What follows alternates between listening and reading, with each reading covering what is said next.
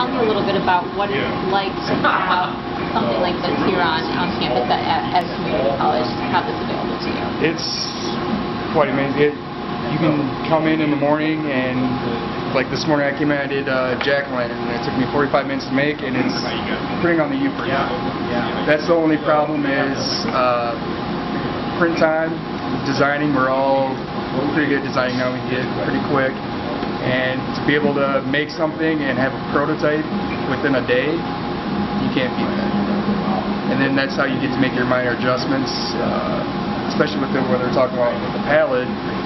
You get inside a company and you have to make a mold that costs $100,000, and then you make that mold and you find out there's a flaw, or you're out $100K on a mold. Now you get to prototype and you can design and fix everything on the fly, print it off, oh there's something wrong, go back, fix your design, print it again, and you're fraction. And what's it been like speaking with students about seeing these students create their own prototypes and doing this?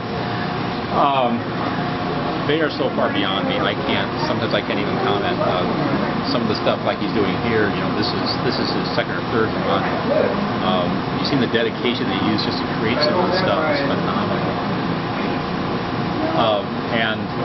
They constantly amaze me with the glorious things they do. We do nothing in here that isn't. We do nothing in here that they don't design. So everything you see around you is designed by a student. We can print up to 10 inches tall, 16 inches by 16 inches. So parts are slowly getting bigger, faster, more precise. This is definitely a lot more detailed, especially the nylon. It feels a lot smoother. With the ABS plastic, it's kind of steppy if you have like an arc or a curve. So just simply detail. The threaded cap I have, wherever it may be, it's small, so the thread has to be precise and it has to be smooth for it to work. If I did the same cap and thread on the smaller printers, it just wouldn't work.